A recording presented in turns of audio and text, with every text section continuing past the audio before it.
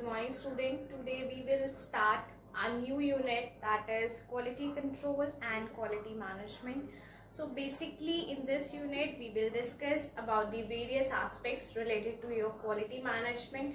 So before we starting the concept of the quality management and the concept of the quality control, so basically in this unit we will study about the quality control and various aspects related to the quality control. Okay, so before we started the related aspects of the quality control, we need to know the meaning of the quality, that what does the quality mean. So here we start with the meaning of the quality, that what does quality mean in the production management. Okay, so what is quality? If in common terms or in layman language अगर मैं बात करूँ quality की, that what is quality? तो quality is basically fitness for use. It means that कोई भी product जो आपके कस्टमर के यूज के लिए बिल्कुल पूरी तरीके से फिट है, उसमें वो सारे एस्पेक्ट्स हैं जो एक कस्टमर चाहता है पर्टिकुलर प्रोडक्ट के रिगार्डिंग या पर्टिकुलर सर्विसेज के रिगार्डिंग, तो वो चीज हमारी क्वालिटी ओरिएंटेड कहलाती है. ओके, सो वर्ड क्वालिटी जो होता है बेसिकली, तो क्वालिटी का मतलब होता है कि आपके उन सारे एस्पेक्ट्स का उस पर्टिकुलर चीज में होना, चाहे वो प्रोडक्ट हो चाहे वो सर्विसेज हो, जो कि एक पर्टिकुलर कस्टमर आपसे चाहता है, तो उस चीज को हम बोल देते हैं quality oriented. Okay, so next definition is quality is what the customer say it is. It means that कि basically जो कस्टमर चाहता है और जो कस्टमर कहता है कंपनी से, जिस प्रोडक्ट की रिगार्डिंग कस्टमर डिमांड करता है, जो कस्टमर की बेसिक रिक्वायरमेंट्स होती है, जो कस्टमर की डिमांड्स होती हैं बेसिकली, अगर वो सारी चीजें उस प्रोडक्ट में अवेलेबल होती है या उन सर्विसेज में अवेलेबल होती है, तो हम उस प्रोडक्ट या सर्विसेज को क्वालिटी ओरिएंटेड बोल देते हैं. Okay, next is quality is conformance to the specification. It means that जो भी specification आपके कस्टमर देता है, अगर मैं क्वालिटी वर्ड की बात करूँ तो क्वालिटी वर्ड को हम दो तरह से समझते हैं. एक तो हम पॉइंट ऑफ व्यू से समझते हैं मैन्युफैक्चरर के, कि मैन्युफैक्चरर के पॉइंट ऑफ व्यू से क्वालिटी क्या है, और एक समझते हैं हम कस्टमर के पॉइंट ऑफ व्यू से, कि कस्टमर के पॉइंट ऑफ व्यू से क्वालिटी का मतलब क्या होता है. कस्टमर के पॉइंट ऑफ व्यू से क्वालिटी का बेसिक सा मतलब होता है कि वो सारी चीजें जो एक कस्टमर डिमांड करता है, जो एक कस्टमर की रिक्वायरमेंट है, अगर वो सारी चीजें उस पर्टिकुलर प्रोडक्ट या सर्विसेज में अवेलेबल होती है, इट मींस दैट कि वो क्वालिटी ओरिएंटेड है. एंड मैन्युफैक्चरर के पॉइंट ऑफ व्यू से अगर मैं बात करूं कि मैन्युफैक्चरर के पॉइंट ऑफ व्यू से क्वालिटी का मतलब क्या होता है, तो मैन्युफैक्चरर के पॉइंट ऑफ व्यू से क्वालिटी का मतलब ये होता है कि जो भी स्पेसिफिकेशंस दिए गए थे पर्टिकुलर प्रोडक्ट या पर्टिकुलर सर्विसेज की मैन्युफैक्चरिंग के रिगार्डिंग, पर्टिकुलर प्रोडक्ट के मैन्युफैक्चरिंग के रिगार्डिंग, अगर वो सारे स्पेसिफिकेशन फुलफिल किए गए हैं किसी भी प्रोडक्ट में, इट मींस दैट वो प्रोडक्ट क्या है, आपका क्वालिटी ओरिएंटेड है.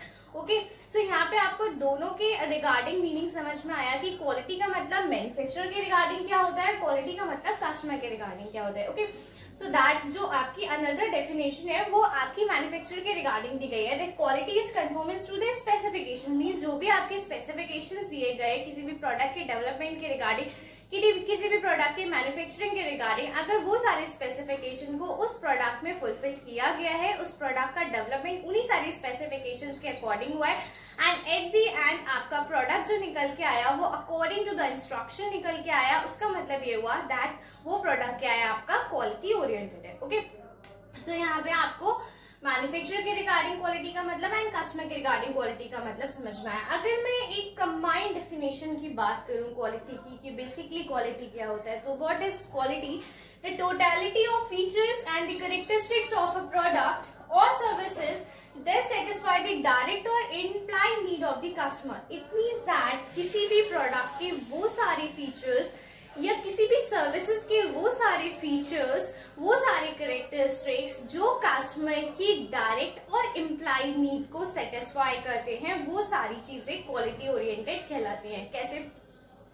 Suppose let's take an example. मैंने कोई मार्केट से शर्ट बाय की. ओके, तो जब मैंने एक शर्ट बाय की तो शर्ट के रिगार्डिंग मेरे माइंड में क्या डिमांड चल रही होगी शर्ट को लेके, कि शर्ट एक कंफर्टेबल होनी चाहिए. ठीक है, शर्ट की स्टिचिंग अच्छी होनी चाहिए, शर्ट की फिटिंग अच्छी होनी चाहिए, ऐसा ना हो कि बहुत लूज हो, ये सारी चीजें मुझे नहीं चाहिए। तो मेरी कस्टमर के रिगार्डिंग अगर मैं पॉइंट ऑफ व्यू से बात करूँ, कस्टमर के पॉइंट ऑफ व्यू से, तो एज अ कस्टमर मेरी डिमांड यही होगी कि जो आपकी मैंने शर्ट बाय की है उसका फैब्रिक कंफर्टेबल हो, उसको पहन के मैं स्मार्ट दिखाई दूं, ठीक है, उसकी स्टिचिंग अच्छी हो और उसमें किसी भी तरीके का डिफेक्ट ना हो, ठीक है। ये सारी चीजें किसके रिगार्डिंग होंगी? कस्टमर के रिगार्डिंग होंगी। ओके, सो यहाँ पर जो कस्टमर की जो क्वालिटी के रिगार्डिंग हम बात करेंगे, तो अगर वो सारी स्पेसिफिकेशन जो एक कस्टमर चाहता है वो प्रोडक्ट फुलफिल कर रहा है, इट मीन्स दैट वो प्रोडक्ट आपका क्वालिटी ओरिएंटेड है। यहाँ पे मैंने दो तरह की नीड की बात की।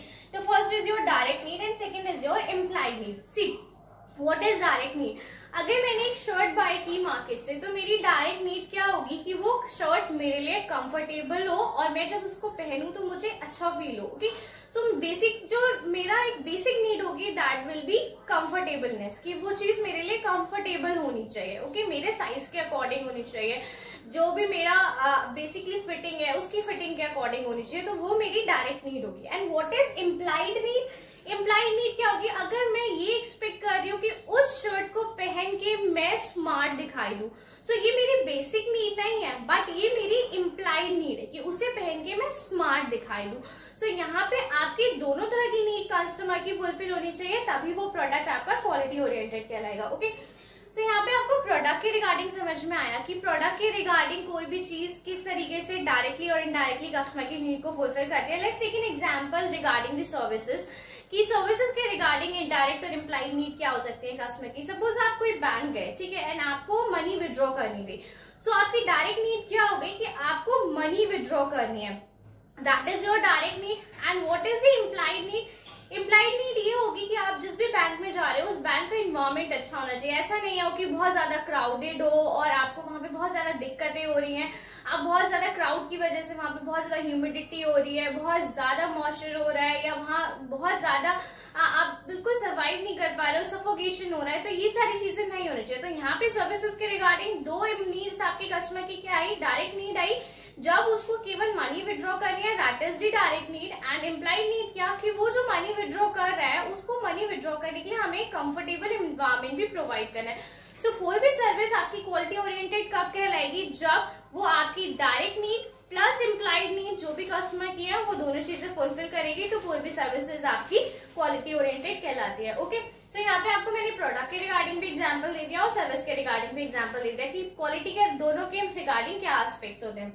अगर मैं एक बहुत ब्रॉड डेफिनेशन की बात करूं क्वालिटी के रिगार्डिंग, तो what is the definition? A quality system is agreed on company wide and plant wide operating work structure for guiding the coordinate action of people machine in the organization to provide customer quality satisfaction and economical cost of quality. It means that कि कोई भी quality system company के level पर हो चाहे वो plant के level पर हो, वो क्वालिटी ओरिएंटेड कब कहलाता है? जब वो ऑपरेट कर रहे होते हैं उस स्ट्रक्चर को, गाइडिंग दी कोऑर्डिनेटिंग, और वो सारा सिस्टम जो भी आपका क्वालिटी ओरिएंटेड सिस्टम है वो क्या करता है? जब भी हम क्वालिटी ओरिएंटेड एस्पेक्ट्स के रिगार्डिंग वर्क कर रहे होते हैं या कोई हमारा ऑपरेटिंग सिस्टम फॉलो हो रहा होता है क्वालिटी के रिगार्डिंग, तो बेसिकली आपको कोऑर्डिनेट करना पड़ता है किनके बीच में? जो भी आपकी वेरियस रिसोर्सेज है ऑर्गेनाइजेशन में, चाहे वो पीपल है, चाहे वो मशीनरी है, चाहे वो कोई भी है, उन सबके रिगार्डिंग आपको कोऑर्डिनेशन एस्टेब्लिश करना है।